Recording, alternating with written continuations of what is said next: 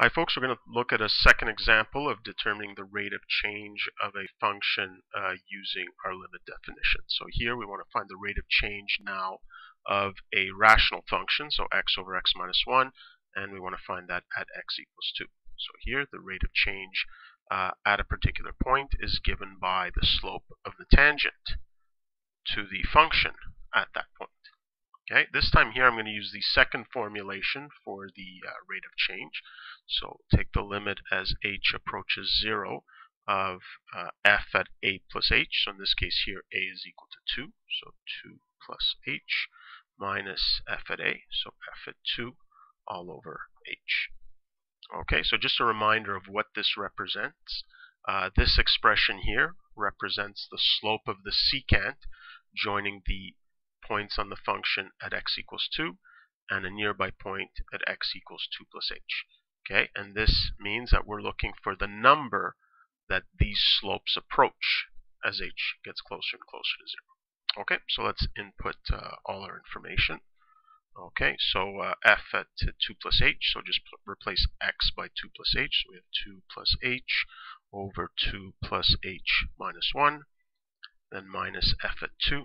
So 2 over 2 minus 1 and all over h. So again, we want to know what happens to this expression as h approaches 0. I can't, though, just input h equals 0 into this expression because I'll have 0 in the denominator, giving me something that's undefined. So let's see if we can do some algebra to eliminate that issue.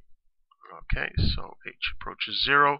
So here let's simplify. So we have 2 plus h, and here 2 minus 1 is 1. So here we have h plus 1 minus 2 over 1 is equal to 2. Okay, let's keep going, see where the algebra takes us. So here we have the difference of rational expressions. So I need to find a common denominator. So the common denominator will be h plus 1. So here we have 2 plus h, since that is already in the denominator. Nothing changes, but here I'll have to multiply 2 by the expression h plus 1.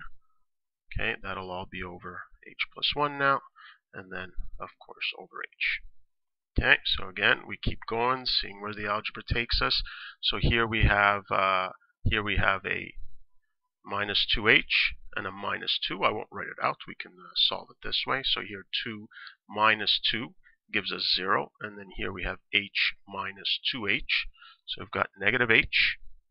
Okay, and then here we have h plus 1. Okay, and since this is just being divided by h, I can also just add that to the denominator here. Okay. But this is where something very nice happens, is this h reduces with that h in the numerator to give us 1. And so what we're left with is the limit as h approaches 0, a negative of negative 1 over h plus 1. Now if we look at this expression, we notice that we no longer have that issue of a 0 in the denominator. So as h approaches 0, h plus 1 just approaches 1. Okay, so the whole expression will just approach negative 1 over 1, and so that's the value of my limit. Okay, and this then is the slope of the tangent to the function at the point x equals 2. Now one thing you can do is go on an online grapher, graph this function, and you should see that it would make sense that the slope of the tangent at x equals 2 is equal to negative 1. Okay, so what I'd like you to do is work on a similar example, and again you can use this formulation of the slope of the tangent, or you can use the first one that we saw. So the second example I want you to work on is, we'll say f at x is equal to x squared plus 1 over x squared minus 1, and you'll do that at x equals 3. Okay. So again, you'll probably find that you're going to have to do, again, a subtraction or addition of rational expressions in order to eventually simplify out the difficulty in the denominator. Okay, so try that out, please.